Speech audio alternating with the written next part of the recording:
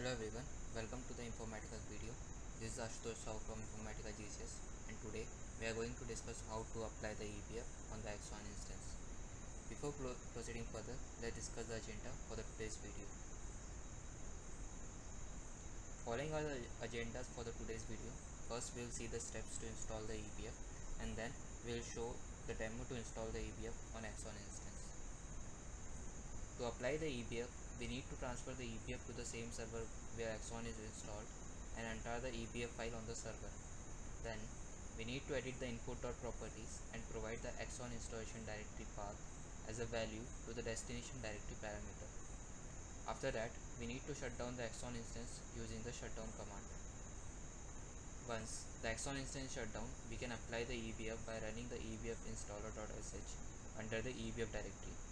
Once the EBF is applied, we can start the Axon instance using the startup.sh script and run the reindexing using the reindex script under the script directory of Axon installation directory.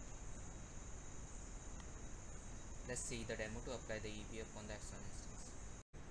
Here, I have logged into the Axon server and moved the EBF tar file to the current directory. Let's enter this EBF tar file.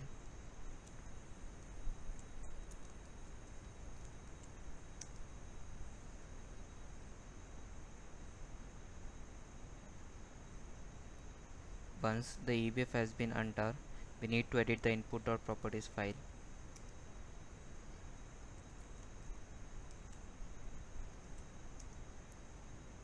And provide the Axon installation directory as a value to the destination directory.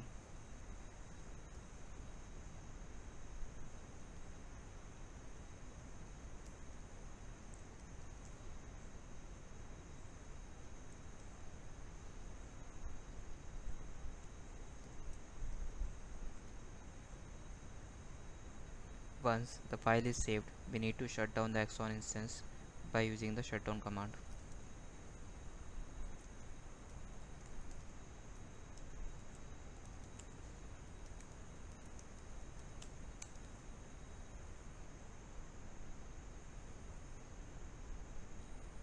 Once the Axon has been shut down, we need to run the installer file from the EBF directory.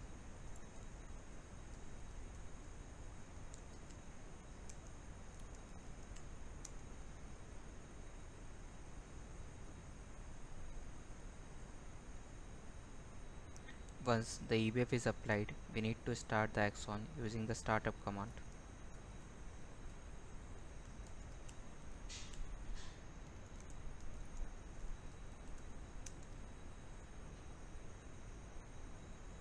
Once the Axon is started, we need to run the reindexing script under the script directory.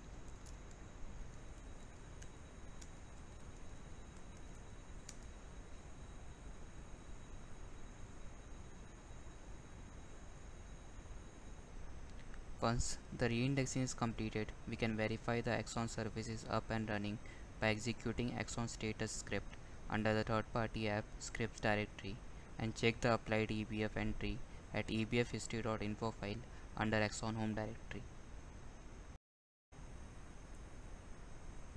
In case of any queries regarding this video or any other video, please contact us using the below ways. Thank you for watching the video.